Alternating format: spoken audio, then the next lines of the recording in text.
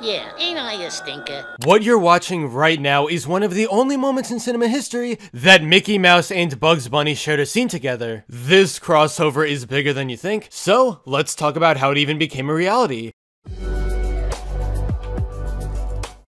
Animation is a constantly evolving medium with new worlds made all the time, but still, there are characters who have never truly gone away. Ones made decades ago, who stick around today, and are always recognizable for the modern generation. Mickey Mouse is a prime example, acting as the main mascot for Disney, and never fading into obscurity. Then, you got Bugs Bunny, the official mascot of Warner Brothers. While not as big as Mickey, he still stands the test of time. Both of these characters come from different production companies, so obviously they wouldn't be interacting with each other, more so doing their own thing. However, that's what leads me to the wonderful world of Who Framed Roger Rabbit, which, in the most basic explanation, placed live action and animated characters together. For those unfamiliar with the movie, you would really have an awesome time if you like cartoons of any kind. Just imagine something on the scale of Avengers, except with iconic animated characters everywhere. Yeah, it gets good. While the movie offers stunning visuals in any shot, there are some highlights that deserve more appreciation. One of those highlights is right here, when protagonist Eddie is falling through the sky, and he's immediately met with two familiar faces. Mickey and Bugs are having their cartoony hijinks as per usual, and even though the entire scene lasts around 35 seconds, we have to take a step back and realize this is massive. Think about it. Warner Bros. And Disney are competing companies. Each of them wants a consumer's attention and to bring awareness to their brand, so they're doing whatever it takes to win your support. Because of that, these two opposing characters sharing the screen together was unheard of. It just wasn't necessary. Now we know that's the case, but that begs a question: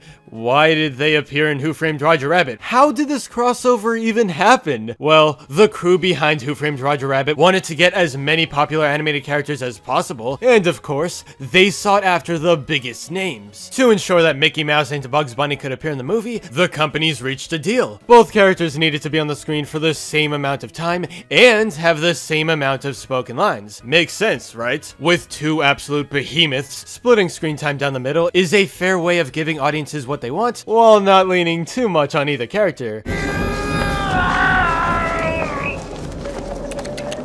Me. What's up, Doc? Jumping without a parachute? Kinda dangerous, ain't it? Yeah, you could get killed, huh? So, you might have noticed that Mickey comes out slightly earlier than his bunny counterpart, about 1 or 2 seconds. Bugs Bunny even pulls his parachute a second before Mickey, meaning the mouse just straight up appeared on screen for longer. Don't worry though, the deal stayed in place, as we'll soon find out. At the end of Who Framed Roger Rabbit, tons of animated characters band together in an ambitious crossover like no other, and the whole thing is a celebration of this very medium. While many of the characters here are merely on the side and don't get much of the focus, Mickey and Bugs are once again at the center of things. It may not be the same skydiving scene, but this is still the same movie, meaning that the agreed upon deal is still in place. When they all gather in the beginning, both characters get another piece of dialogue each, continuing the balance from earlier. I wonder who he really was. I'll tell you one thing, Doc.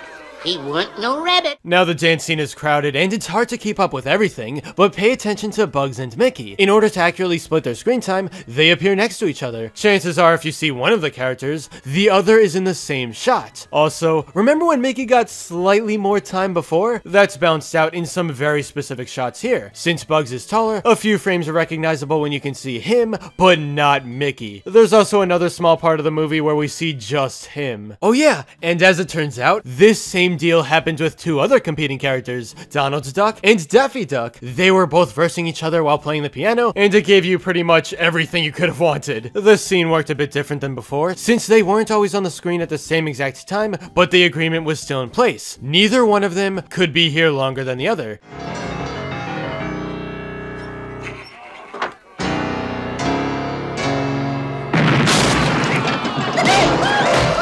You know what? I think these guys have an awesome dynamic. It's kinda sad they don't cross over more often. Overall, Who Framed Roger Rabbit was something special. You never thought these characters from rival companies would come together, but lo and behold, it happened. Will we ever get to see crossovers like this again? The future is unpredictable, but hey, there's always still a chance.